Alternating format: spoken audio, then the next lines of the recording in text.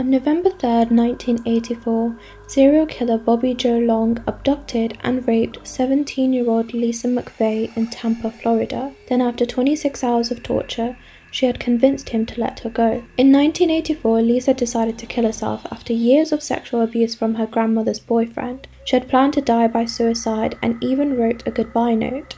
But then, a serial killer had kidnapped her. A gun pressed to her forehead, she had decided to do whatever it took for her to survive. She was riding her bike home from a double shift at a donut shop on November 3, 1984. She was 17 years old at the time and completely exhausted as she pedaled past the church at about 2 in the morning. Then, someone grabbed her off her bike from behind.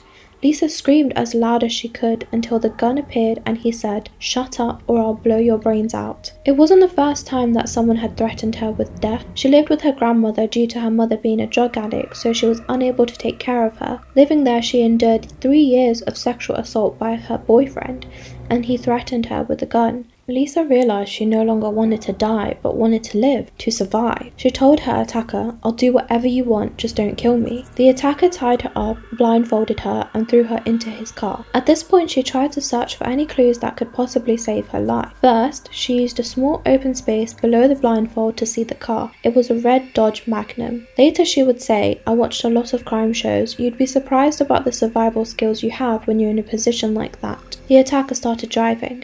Lisa was terrified and tracked the minutes that passed, noted that they were driving north, and counted every step she took into his apartment. For the next 26 hours, the man repeatedly raped, tortured, and abused Lisa McVey. She was certain that she would die at any moment. Before he kidnapped Lisa, Bobby Joe Long had already murdered 8 women.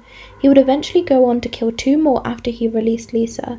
In addition, he had also committed more than 50 rapes. He first began his crime spree in the early 1980s, using classified ads to find his victims. After raping dozens of women, he started killing them in 1984. Then, in November, is where he kidnapped Lisa. While trapped in his apartment, Lisa overheard the news report that she was missing. She choked back screams as he once again threatened to put a bullet in her head. Lisa was certain he would kill her, so she left her fingerprints on as many places as she could in his apartment. She hoped that someday police would be able to use the evidence to catch her killer. Throughout the time, she made up stories to humanize herself to Bobby. She lied that she had a father who was ill and that she was his only caregiver. After more than a day of torture, Bobby grabbed Lisa and put her back in his car, telling her that he was going to take her back home. He drove her to an ATM and a gas station. He then dropped her off behind a business around 4:30 a.m. He told her to wait 5 minutes before taking off her blindfold so he could drive away. He said, "Tell your father he's the reason why I didn't kill you." Lisa ran through the early morning hours all the way back to her grandmother's house. When she arrived, her grandmother's boyfriend began beating her and accusing of cheating on him. Neither her grandma nor the boyfriend believed her story. Her grandma even told the Tampa police that she was lying about being kidnapped, but the police insisted on investigating.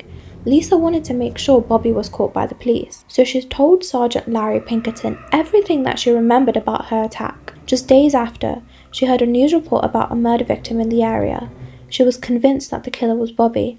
She called up Larry and said, "Come get me, there's more I need to tell you." She then recounted her experience to the police again. Larry asked her if she'd like to be hypnotized to help jog any latent memories. But when her grandmother's boyfriend refused to grant her permission, she revealed his abuse to the police, which led to his arrest. With one of her abusers in handcuffs, she wanted to make sure Bobby had the same thing happen to him. Placed in a center for runaway teens, she looked at a photo lineup of potential kidnappers. Since Lisa had briefly felt her attacker's face and also caught glimpses of him due to the small gap below her blindfold, she successfully identified Bobby in the lineup. She was able to retrace her kidnapper's movements so that the police could track his car down. Just 12 days after her abduction, police had captured Bobby Joe Long. The next year, he was found guilty of first-degree murder and sentenced to death. He eventually confessed to committing 10 murders. As for Lisa, her life changed for the better. After she aged out of the runaway center, she moved in with a caring aunt and uncle and took up a variety of jobs. In 2004, she signed up for the police academy.